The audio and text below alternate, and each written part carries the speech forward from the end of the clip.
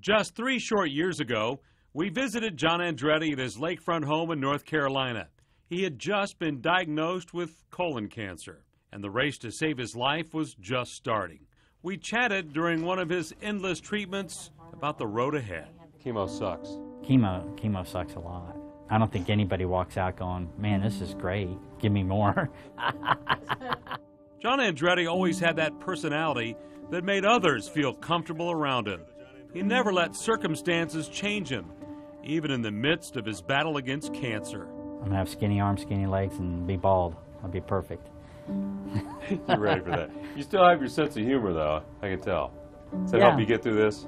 Yeah, I mean, it is what it is, you know. I mean, you always think it's always somebody else.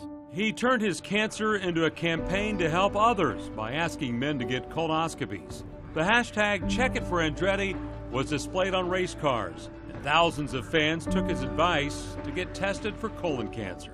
You like race cars? You like racing? John always had a heart for those in need. He loved kids, especially sick kids. He raised millions and millions of dollars for Raleigh Hospital for Children through his annual go-kart race, which started back in 1997.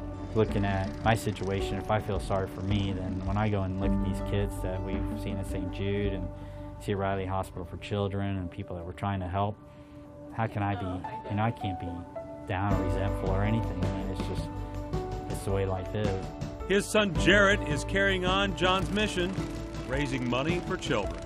The first thing he said is he didn't want anything that was happening with him to take away from the race for Riley. That was one of the first things when he started to go public with what he was doing. And I don't think that he's used that to help Riley even more. And I think that that's an amazing characteristic that he's done, and he's tried to turn this negative into a positive.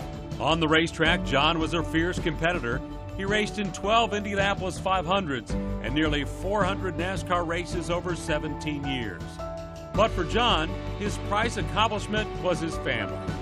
His home office was about them, not about him. My little Amelia and Olivia. The one on the right is Jarrett. Last year was his first sprint car win. A true family man who happened to drive race cars for a living. We believe in God. I mean, we're not people that go out and preach it and stuff, but we are strong believers. And so I think from that standpoint, you look at it and say, I mean, there's a plan with everything. You know, is this part of his plan of, you know, hey, you need to really understand what's going on. And, you know, in this stage of my life, I mean, if it was going to happen, now is better. You know, I've done all my stuff. I mean, I've got to do a lot of things I love to do. John Andretti was just 56 years old. May he rest in peace.